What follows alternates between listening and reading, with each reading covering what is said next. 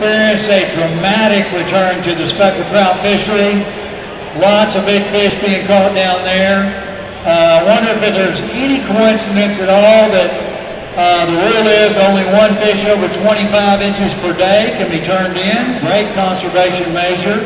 And then several years ago, we saw them go to just say 5 on the lower coast, meaning that the retention, the actual limit is 5 speckled trout down there. That's been in place for about 2 years, and they tell us that the fishery has come back with more and more big fish, and many of them, a lot of them eating on top.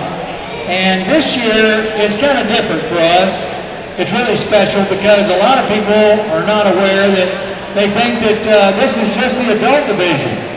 We do have a Star Teams Trout division for the 11 to 17-year-olds, and then many people think, well, the adult speckled trout division must be the adult division. We never called it that, but it always takes an angler of unusual skill to catch a giant speckled trout. I think most of us know that.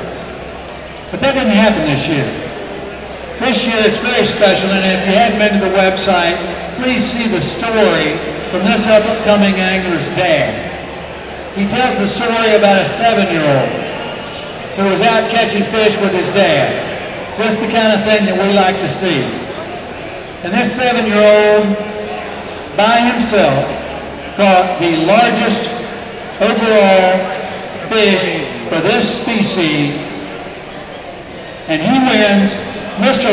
Nolan Casey come forward, 9 pounds, 10 ounces on a 7-year-old angler. Congratulations, young man. Could you believe, did you think it was a trout when you caught it? You thought it was a trout? You didn't think it was a big redfish? He didn't think it was a redfish, but I bet Dad did. You bet, Dad.